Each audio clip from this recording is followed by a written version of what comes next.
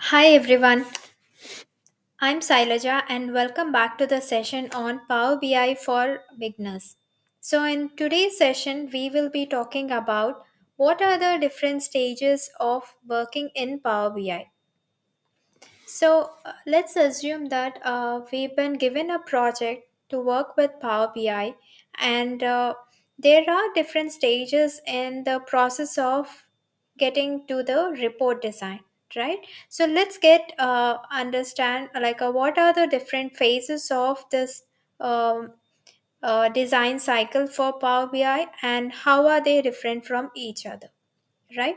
So this is the Power BI desktop page. The moment you click on the icon that has been configured on your desktop, you just double click on that, and this is how the initial page would look like, right? So here we've got three different panes. Like the first one is called the report section, the second section is called the data section, and then we have the model section, right? So what are the different stages? So the first stage that we have is the data integration. So what do you mean by a data integration?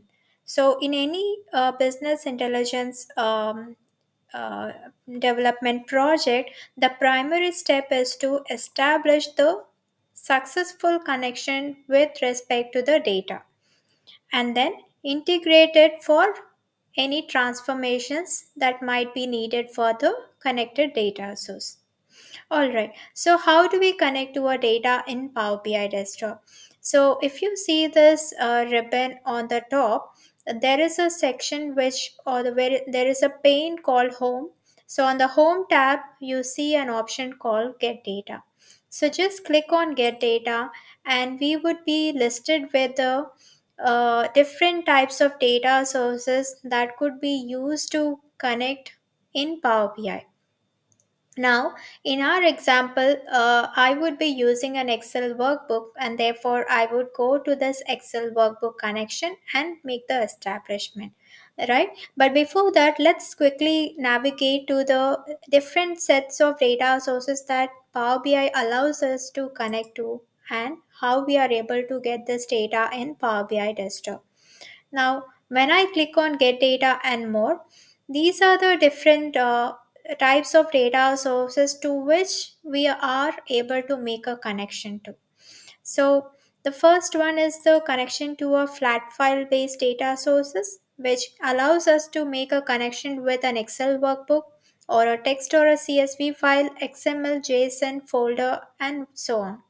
And then we also have database based connections, which are basically all the RDBMS data sources like an Oracle database or a MySQL or SQL Server, PostgreSQL. So there are n number of databases that have been listed out here.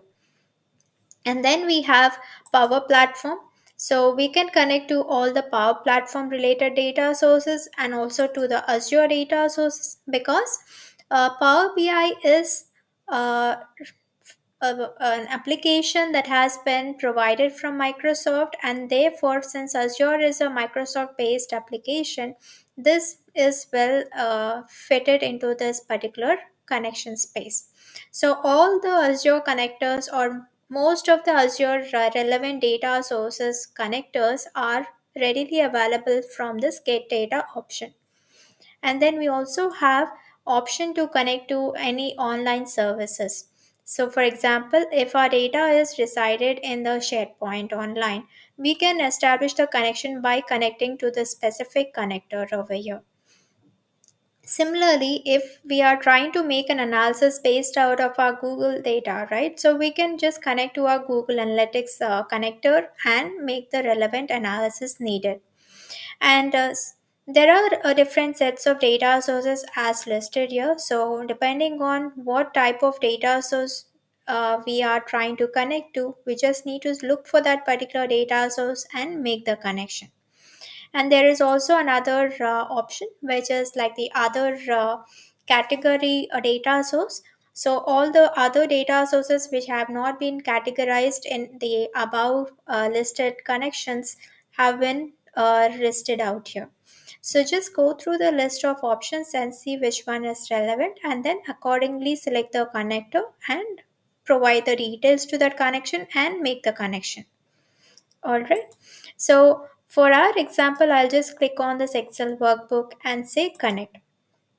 Now, when we say connect, it would go to the application. So it would ask us to browse to the specific location where our data source is located. So in our case, since I've selected an example as an Excel, I've selected the specific data set and I'm connecting to it.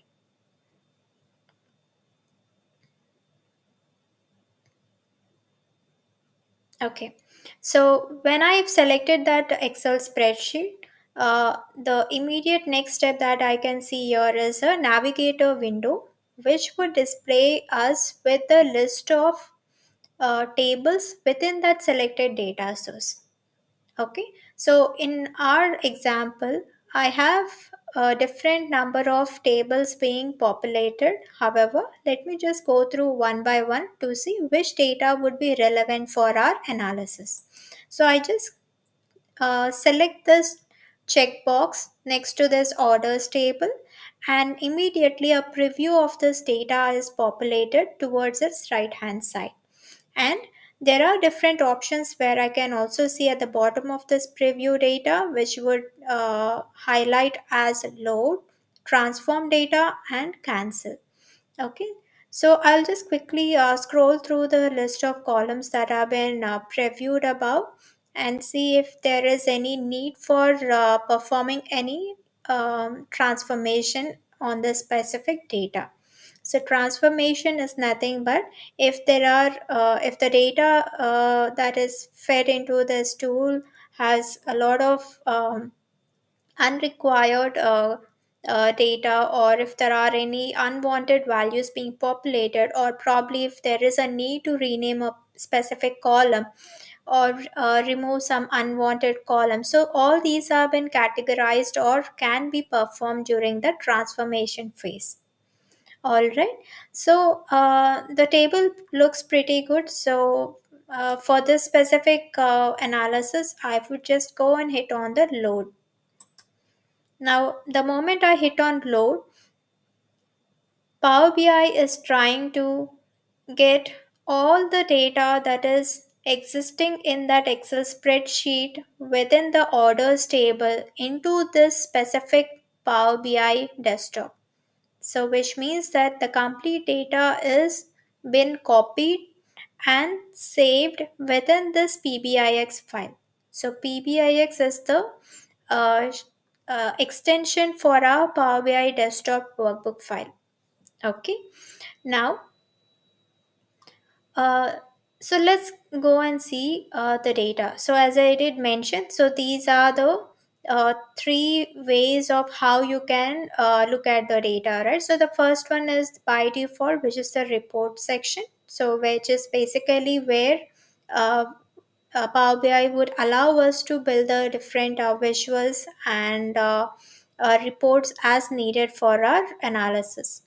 So it's basically like you get to see the tables, and you can just drag and drop and select the required visual, and the report has been created.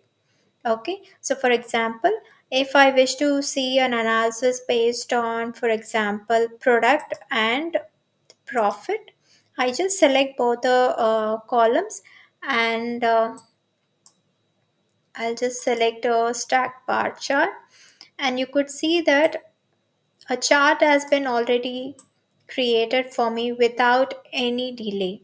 So it's very quick and easy, and it's very intuitive. So that's how you can quickly create visuals on Power BI desktop. So the next pane that we see here is the data section. So if I go to the data section, I can eventually see the columns that are part of my selected table. So on the right hand side under the fields pane, I get to see the list of tables, and if I select that specific table, I can actually see what are the rows and columns existing within that table. So which would help me to make some further analysis for any transformations that might be required. Okay, and the third section that I do see here is for the model. So model is nothing but this is the a section, or this is the area where it would allow us to define relationships among multiple tables. So in our situation, we only have the orders table, and therefore there is no relationship specified, because in order to define a relationship, we would need at least two tables, and there should be some cardinality, or there should be some relation existing between those two tables. Okay, so let's discuss about it in our next video, where I would be giving you some basic understanding of how is the data being stored in a data warehouse, and what are the different tables within the data warehouse, and what are the different types of schemas, and how do we build different schemas in Power BI under this model section. All right, so let's get back into our initial one. So as you see here, towards this section, we have this filter section. Within filter section, we've got multiple options on how we would be able to filter the data. So I will explain this during the filters topic, where I get to explain you on the different types of filter options and how it is important.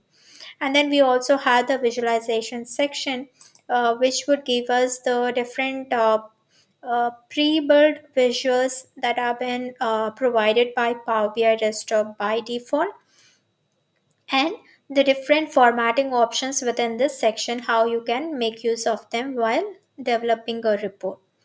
And then the third section that you see here is the field section. So this would allow us to look at the existing tables that we have connected to in this Power BI desktop, and the different columns as listed over here. Okay, so these are the different these are the basic understanding of Power BI desktop. All right, so thank you. So in the next video, I will be discussing more in detail. Thank you.